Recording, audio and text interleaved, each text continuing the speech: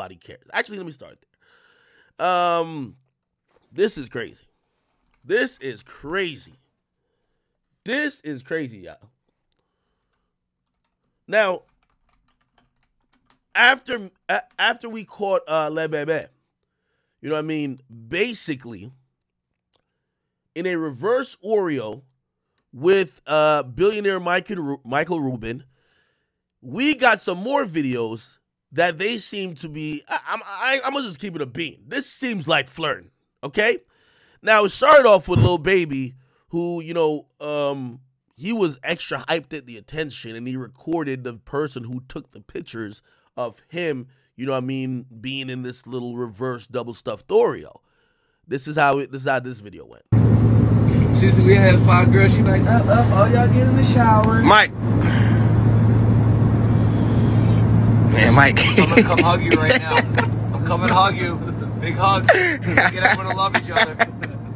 Now this the motherfucker who did it though. See, this the motherfucker that did it. Man. So they saying that this is the guy who took the pictures. I don't think it was the photographer's fault. I think it was your fault if you didn't like the pictures. Now, this was also wild. Watch this. Get up, Mike. Get up. So Meek Mill is on the plane as well. Don't be making fun of me when I'm drunk. You're gonna get another drunken hug tonight. I don't care what anyone says. You're getting a drunken hug. I ain't gonna lie to you. I've never seen Lil Baby's mouth open this wide.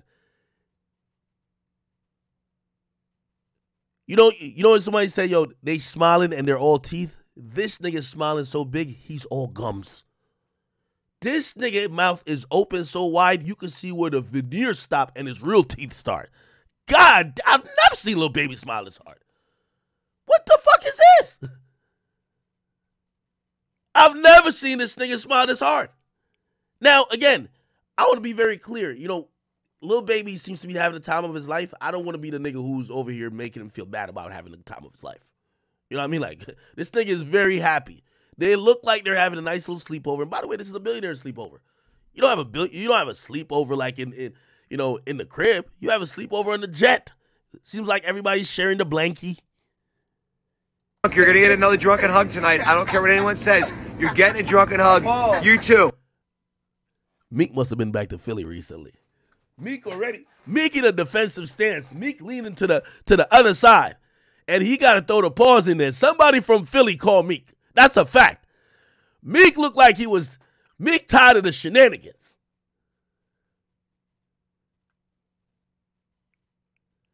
Meek tired of the shenanigans. Pause, man. You two drunken hugs are coming tonight. Don't be making fun. Damn. Watch this one, though. Get up, Mike. Get up. Get up, Mike. Get up off me, dog. You heard me, Mike? Get up off me, man. Look, this man on my legs, y'all. Get this man. Get up, Mike. Get up off me, dog. You heard me, Mike? Get up off me, man. Look, this man on my legs, y'all. Get this man. Damn. Grabbing this. Hey, it is what it is, man. Now, I'm going to be honest. I think partly they're having a little fun with it because everybody's talking about it. But I'm going to be honest with you. I think Meek kind of gets a little bit the optic. Again, and that's really what the issue here is, right? It's like the optics of this looks weird.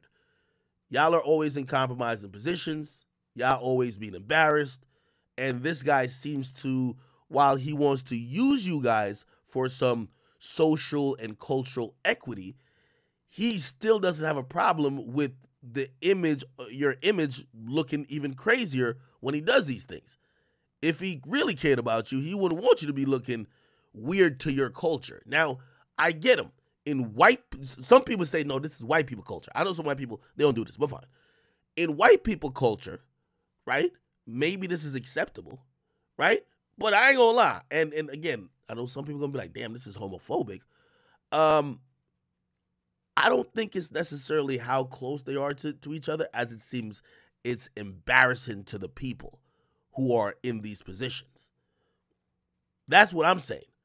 I've never really adopted a thought about humiliation rituals until now, but for the life of me, I can't tell why two of the coolest, most thuggish gangster rappers are basically playing grab balls and some type of erotic tag with this motherfucking billionaire. I don't know what's going on. I don't know. So, basically, it's going to continue. That's it. It's going to continue.